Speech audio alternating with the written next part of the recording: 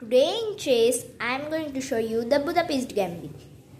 It starts with queen's pawn opening and we play knight to f6. Then he plays pawn to c4. We play e5. This is called the Budapeast Gambit. Accepted, and we get push forwarding the knight. Then he plays pawn to a3 to stop the bishop check. So we play d6. He can capture the pawn for the double weak, but he can also just give the support. But he will capture because the double weak pawn, so we recapture with the bishop.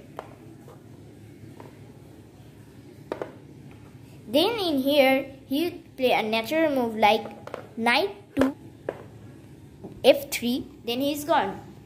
Let me show you how. Knight captured the pawn, it's a fork with queen and rook. Of course, he will capture with the king. Then we will give another bishop check. So he have to capture, he can't go back for the bishop check. So he will capture, and now we play queen takes queens in here. And the queen is gone.